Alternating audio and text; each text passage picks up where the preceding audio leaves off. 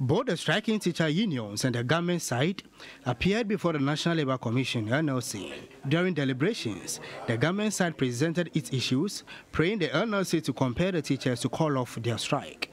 The teacher unions also advanced the argument that their strike was to demand the removal of the Director General Dr. Eric Nkansa of the Ghana Education Service (GES). After that, the National Labour Commission gave its ruling compelling the teachers to call off their strike.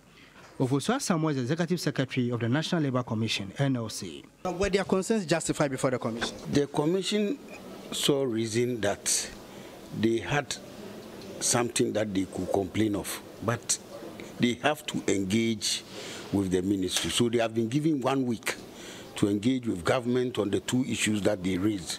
That is the appointment of Dr. Nkansa, that's Eric Nkansa, as Director General of GES, and then the extension of time for the Deputy Director General, who after his retirement, he has been given extension to be in office.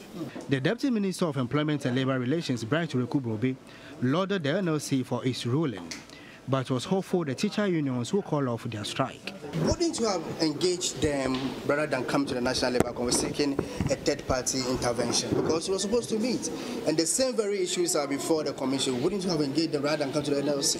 In the regular court system, we even have appellate bodies. We have engaged them twice, and in all cases, you covered. So if we are now at a stage where we feel that the National Labour Commission should come in and assist with this mediation, they have done so. And I think the ruling has been very clear.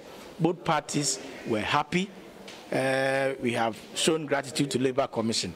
We sought to find out whether dragging the unions before the NLC shows marks of bad faith. Design of an unfair labour practice.